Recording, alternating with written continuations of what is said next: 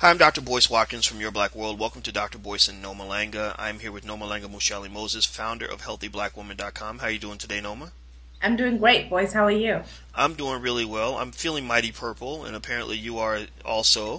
It looks great. And so, I wanted to ask you this. Have you been following on, what's going on with Bobbi, Kristina, and all this stuff about, just the back and forth as far as not just the rumors, but also the confirmed reports on her condition and how things happened up until this point?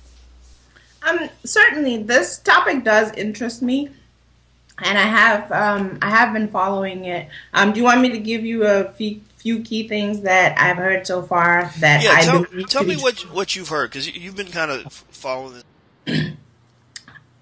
What are the what's give me the difference between what I'm hearing as a rumor versus what's actually confirmed. Okay, I'll tell you what I believe to be true. I watched a talk show called The Talk, and the guy from E Entertainment came on there, and he had a source in the family. So he gave a few things, which I think they actually deliberately gave him that information so he could give clearer information or more accurate information. The first thing that took me aback was he said that Bobby Christina's family confirmed that this was alcohol and drug related. It was so it Yes. definitely there's a yes. Right. Okay. But this was yesterday. I'm only hearing those reports today. Other than his report, I'm only hearing those reports today. Another thing that he said was her family is really putting the responsibility on her husband. And the second thing about that is that they're really questioning whether this alleged husband is actually a husband because they're saying that they've never seen a marriage license or any evidence other than the fact that they say they're married that suggests that they are married.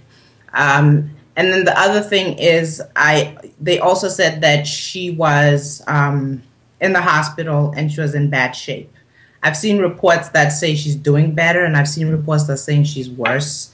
But what he said was that she's been hospitalized and it looks really bad. Okay, so she's not doing well.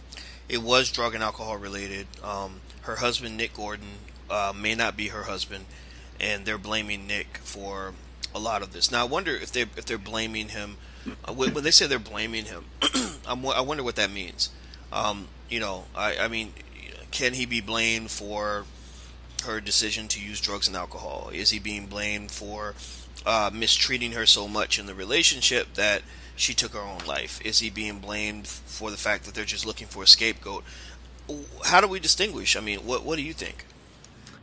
Well, another report, excuse me, another report that I heard said that he had an incident with her where actually the police was called to their house, but when the police got there, nobody was there, and there's nothing there. In other words, but the neighbors had said that they heard, a fight or noise that suggested a fight between Bobby Christina and Gordon. So I would say that, and I think, we're speculating here. Let's be clear about that. But I would say, just like I said yesterday, I think that if you look at everything that has happened, okay, this young woman's mother passed away. Just recently we saw a movie that brought back a lot of things into the limelight that maybe that's not necessarily what she wants to see. Then maybe she's in a new marriage that is tumultuous. And the anniversary of her mother's death is coming up. That's a lot. So you may find that that became too much for her. And whether she tried to take her life or was just trying to dull the pain with drugs and alcohol, we can't know. But I can see how that can happen. Today on my Facebook wall, which people listening are invited to follow me on Facebook. My page is wide open. Anybody can follow.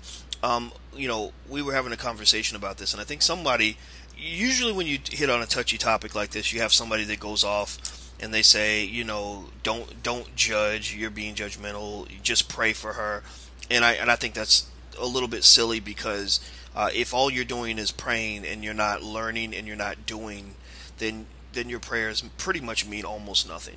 And that's just a fact. And so someone said, well, Boyce, you don't know anything about her. You haven't talked to her. You don't know her as a person, and why are you judging? And I said, I'm tired of this stupidity. I'm tired of the ignorance in that we will have tragedy after tragedy occur, and nobody really stops to say, what can we learn from this? What can we teach young people about this, about the dangers of drugs and alcohol? And what happens is when you don't address the tragedy, you're actually you're cursing your children because you're transferring the dysfunction onto your kids. And the truth is, in this situation, that's kind of what you can't help but say, maybe this is kind of what's happened here. And you know what it actually reminds me of a little bit? When I see people just sort of mulling over the tragedy and not actually picking up the lessons that are there for them, it makes me think about how they used to kill buffalo. I don't know if you know about this, but there used to be, I think, like 10, 20 million buffalo, like all throughout the West. But we killed almost all of them. We just literally went out there and we would just hunt them, and they'd have stacks of buffalo bones, like 20 feet higher than a person's body, like, because they would just boom boom kill them from the trains. Well, let me tell you how they were able to kill the buffalo, and this does have a point. They were able to kill the buffalo very easily because they would see a herd of them. They would shoot one, bam, and all the buffalo would stop and they would circle around the dead one, like looking at him, like, ooh, what happened here? Oh, this is so sad, right? And so then they would start shooting all the buffalo who were standing around the original buffalo. And each time, more and more buffalo were available to be shot, because every time one would die, they would all stand around and stare at it. And really, if the buffalo were smarter, they would have ran. They would run faster. They would get away from the gunshots. So, in a way, that's what I kind of see here. Like, we sometimes act like buffalo, where something will happen, some tragedy will occur, someone will die of a drug overdose or die from diabetes and heart disease because they've been eating fried chicken and whatever their whole life. And we sit around and we mourn and we just look at it and we say, oh, this is so sad. This is such a horribly unlucky random occurrence that we couldn't prevent. Let's pray about it. And then the next person dies from the same thing, and it just continues. It continues, when the truth is that we should stop and say, okay, how do we learn from this? How do we run away from this tragedy? How do we make sure that the kids aren't dying from the same thing that the parents died from, right? So I think that's why I advocate for the idea of saying, you know what, I feel so bad for Bobbi Kristina, and I really hope she gets better, and I hated to see this tragedy happen the way it occurred, but it's okay to actually analyze and think through certain things so that we can kind of learn about the dangers of drugs and alcohol. What you say, Noma? I have the same kind of sentiment towards this. One of the thoughts that I shared yesterday was, as a mother, this really hit me. Like, wow, this young woman's life is following her mother's life almost exactly, And one of the things that I said is, unfortunately, as parents, as mothers, fathers, whatever, your kids are not going to do what you tell them to do. They're going to follow your example, That's just how it works. And unless somebody does something different, tragedies or similar tragedies tend to go from generation to generation to generation to generation.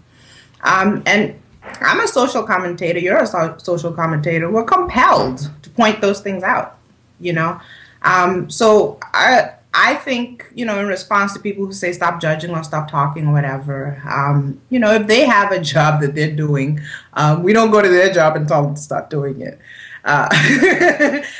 So, and I get it. It's a very personal thing. And I get all kinds of, feedback. Sometimes people will use many different things to say, well, you need to shut up and not say this. But the truth is, I haven't stopped.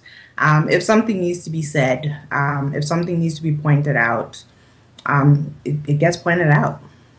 And I think that's important, and I agree with you. And here's, it's funny. You said that Bobbi and Whitney, Bobbi Kristina and Whitney Houston, that their lives are almost identical. And I agree with you for the most part in that there are so many parallels between the two tragedies that it's just sad to watch. But one important area where their lives were very different from each other is Whitney died at 48. Bobbi might possibly die at 21. That's 27 additional years that Whitney had to live her life. That's 27 more years of making hit records, having a lot of good experiences, falling in love, having children, traveling around the world. You know, so in a way, even though Whitney's death was tragic, and you felt so bad for her because her downward spiral didn't happen all at once. It happened over the course of about a decade. You at least feel that she had the better deal because she was able to live and make choices and grow up and have experiences. And whereas Bobbi, it's almost like she went from 0 to 60 like that. You're born, Whitney grew into a life of fame and fortune. Bobbi was dropped into a life of fame and fortune, which, as a child, that's gonna warp your thinking. She was on stage with Whitney at the age of 3 or 4. So you're born on stage. You're born in front of hundreds of thousands of people cheering for you every time you say gaga goo goo. That's going to change how you see the world, right? You've got more money than you can count. And then on top of that, you're dealing with parents that are having so many issues that, that they're not able to really spend that time nurturing you because they're nurturing their own issues with their drugs and alcohol and everything else. And so I almost feel like Bobbi Kristina, in so many ways she didn't really have a chance. She's going through a little bit, in my opinion. It seems that her experience isn't that much different from, say, Michael Jackson, just in a different way, in that Michael Jackson was the star and he was the talent, but he never had a chance to grow up. And I wonder if Bobbi Kristina never really had that chance to live a normal life, learn normal lessons, and make normal decisions. So I would say that Whitney actually got the better life between the two. Because, I mean, the only thing worse than dying at 48 is to die at 21. Well, it's not the only thing, but it's one of the things. I hope she makes it through this. But then, I mean, if she does, it's sort of like, well, what happens then? What how do you even rebuild and even have a semblance of a normal life? So I'm pretty much done talking. I'll let you get the last word. Well, I agree with you. I think that maybe this will be, well, we can only hope, right? We hope that she recovers. And then the next thing is we hope that this will be a significant enough event for her to be able to take a different approach, look at her life and say, okay, this is how it looks like it's going to go down. And I need to do something very different. And this is what I'm going to do. And again, I said this when we first talked about this story. That's not easy when you have people around you and you don't know who to trust, who not to trust, who's telling you the truth, who has an agenda or a motive. That is a very, very confusing world to live in, and she lives in it. And then to be so young. So we can only hope, but I'm just not all that optimistic, unfortunately, for her. I think it's really hard. I think it's hard at my age, and I'm fast approaching 40. It's hard to decipher who people are when a lot of people want something from you, or think they can get something from you. So at 21, I don't know, If I were able to give Bobbi Kristina advice, if she makes it out of this, first thing I'd tell her is I'd say I think you should run away from show business. Just get out of this industry, get away from it. Be somebody other than Whitney Houston's daughter. Don't try to go. I mean, maybe if she loves singing, I can't stop her from singing, but and acting and all the other things she wants to do. But I would advise her not to do it. I'd say, look, go start a flower shop in Ecuador or something. Just get away from this and be a human being. Get a chance to be a normal human being for a while and not be Whitney Houston's daughter, because that's just so much pressure. You got enough money, so you don't have to work if you don't want to. But find a purpose, because if you don't have a purpose and you've got all this money and all this free time, then eventually you're going to be sucked in by depression, and eventually drugs and alcohol become your way of self-medicating for so many people. And I just think I would just help her find a purpose and make sure that purpose was as far away from entertainment as possible, so she doesn't have to live under that crazy shadow of the great Whitney Houston. That's too much. So that's my 2 cents. Thank you, Noma. I appreciate your time. Thank you. Yes, and thank you all for checking us out. I'm Dr. Boyce Watkins from Your Black World, and this is Noma Langa Mushali Moses from Healthy Black Woman. And until we meet again, please stay strong, be blessed, and be educated. We are gone. Peace.